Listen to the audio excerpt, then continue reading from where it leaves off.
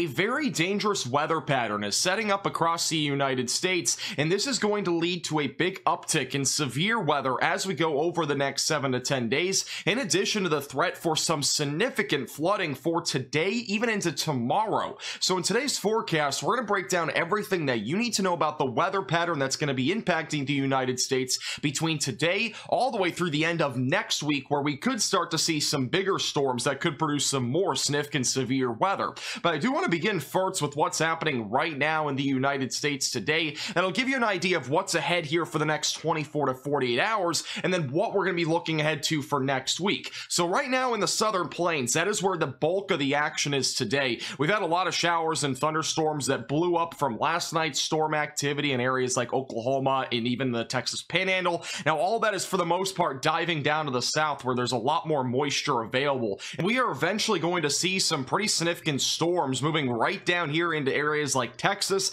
and as well as into Louisiana later today, and this is going to pose a threat for some significant severe weather, including really significant damaging winds, large to very large hail, and even a few tornadoes. This reminds me a lot of what we just saw the other day in Lake Charles and back through Lafayette in Louisiana, where we had that MCS that produced relatively significant damaging winds as high as 80 miles per hour and even a couple of tornadoes. I think we could see something very similar to that today, but add in the really significant flooding threat as well, and I'll talk about that in a moment for parts of southeast Texas and as well as southwest Louisiana. Now the rest of the country looks okay for right now. The East Coast is drying out, a lot drier than what we had over the last few days, and also back over in the Midwest there are some showers up there, lots of cloud cover, but overall it's nothing really that concerning or out of the ordinary for this time of the year.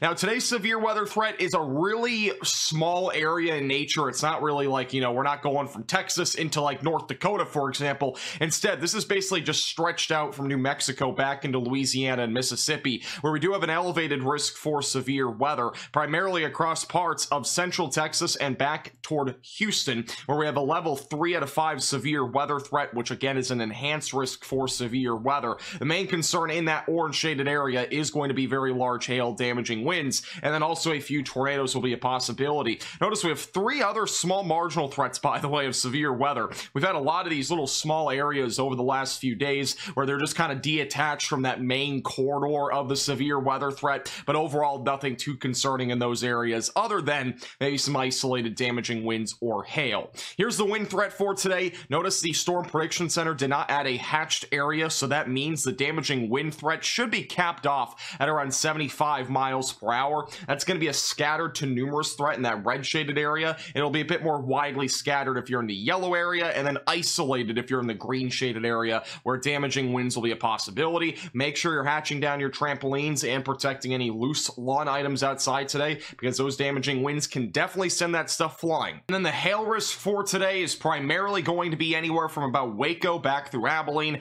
out of those initial storms today. But notice we do have a hatched area where we could even see a couple of storms from like Midland, Texas, back closer to San Angelo that could produce the threat for some very large hail as high as baseballs. So make sure that you are protecting your vehicle. We actually had a hailstone back up in northern Oklahoma last night, up to 4 inches in diameter, so that was pretty crazy. I don't think we're gonna get that large of hail today, but definitely can't rule it out if we get any sort of discrete cellular activity. The tornado risk for today, it's actually smaller than what we had last night. They have actually shrunk down this risk quite a bit. It's primarily going to be from about Abilene back into areas like Houston, where the greatest tornado potential will be. That is a 5% chance within a 25-mile radius, so a relatively low risk overall. And even if we have any tornadoes, they should stay on the weak and brief side of things, since most of these storms are going to be in a line. Now, I do want to point out there is a significant flooding threat today. This is something that you really need to be monitoring very closely if you're in either the red or pink shaded area, as there will be a threat for some substantial flash flooding,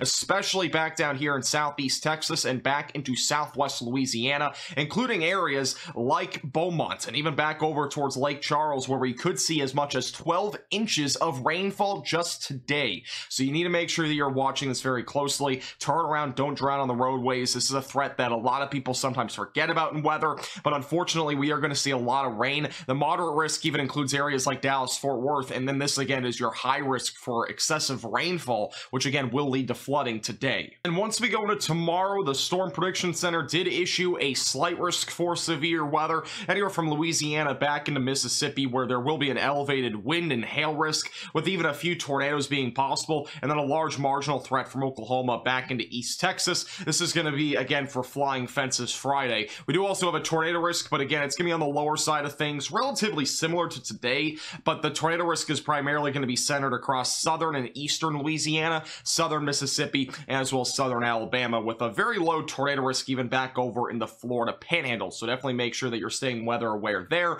And then by Saturday, things become relatively isolated for severe weather, primarily there across the East Coast. And then by Sunday, things are going to ramp up again, and we'll be talking about that here in just a moment. The significant tornado parameter values for today primarily centered across areas in southeast Texas. I do think the greatest tornado threat will be sometime around about 3 to 6 o'clock tonight, primarily back over near areas north of Houston, where there will be a bit more shear available, and that's also right around the peak of daylight heating. And then once we go into overnight tonight, the tornado risk should be much lower. It will try to rebound as we go into tomorrow and late morning and into the afternoon hours, back over in parts of Louisiana, Mississippi, and southern Alabama. So we'll also have to watch that potential pretty closely. Here's the timing for today. Storms will continue this morning. We already have a line that's developed back over in parts of western North Texas, and that'll ramp up throughout the day today, really starting to crank up that damaging wind threat across central Texas. All modes of severe weather again possible, but they will really become more into fruition once we get closer to 3 to 4 o'clock this afternoon, as this all drives to the southeast. Any discrete cells that fire up back out here to the west of this line could produce some damaging winds, very large hail, and again a tornado or two. And I'm not ruling out a strong tornado out of any storms that do develop that are discrete west of the line of storms. And once we get after rush hour tonight, those storms will start to move towards the Houston area, with mostly a wind threat, but a couple of tornadoes still being a possibility. And we'll still be monitoring any discrete cells back over in west or west central Texas for at least a low threat for a tornado. And then as we go into the late evening and into the overnight, that line will start to push into parts of Louisiana and as well as Mississippi. And also the discrete cellular activity will very much just fizzle out as daylight heating ends. And then as we go into Friday morning, things start to dry out a little bit more. Now, as we go into Friday afternoon, things will likely start to ramp up again back over in Louisiana, Mississippi, and as well as even southern Alabama, where a damaging wind threat will likely develop again. So another mesoscale convective system, which is an MCS, will try to develop again back over in Louisiana. Overall, the main concern is going to be damaging winds, but any sort of discrete cells, if we do get that, or anything that's just embedded in that line of storms, could produce an isolated tornado risk. So definitely be monitoring that closely. And then the flooding threat is going to definitely be elevated. Notice the HRRR model showing a ton of rain between now and tomorrow morning. Notice many areas, even just north of Houston, going to pick up anywhere from 4 to 7 inches of rain, and that is going to be a more widespread amount. That is not just the peak of rainfall. That is going to be the widespread amount. So there's going to be a lot of rain down there, but some isolated locations will pick up as much as 12 inches of rainfall. And then back over just west and south of Dallas, Fort Worth, that's also another area where there will be more rain falling there, between 1 to even upwards of 5 to 6 inches of rain in some locations. So again, turn around, don't drown on the roadways. Too many people try to drive through flooded roadways when it's not safe, so you don't want to be doing that today.